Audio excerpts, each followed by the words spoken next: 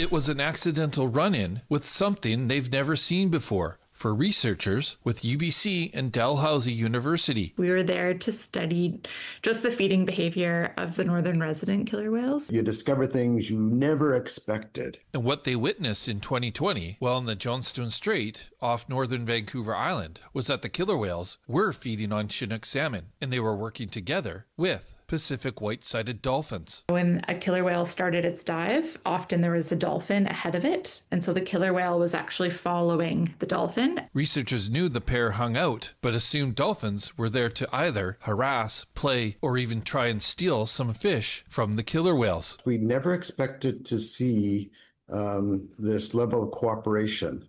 And we're just astounded.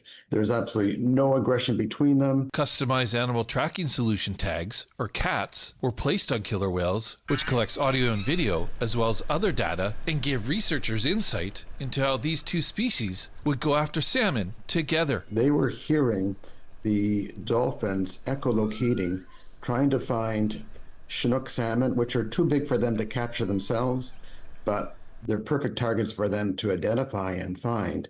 And then the killer whale would take over to do the kill. The killer whales would resurface and share its kill with others from its pod. We see that, the dolphins are going after the scraps. So both species are kind of getting salmon. Another theory researchers have to why these two have a mutual bond is that the resident killer whales are acting like bodyguards from Big's killer whales who prey on dolphins. As long as the whales are hanging out with the dolphins have some protection.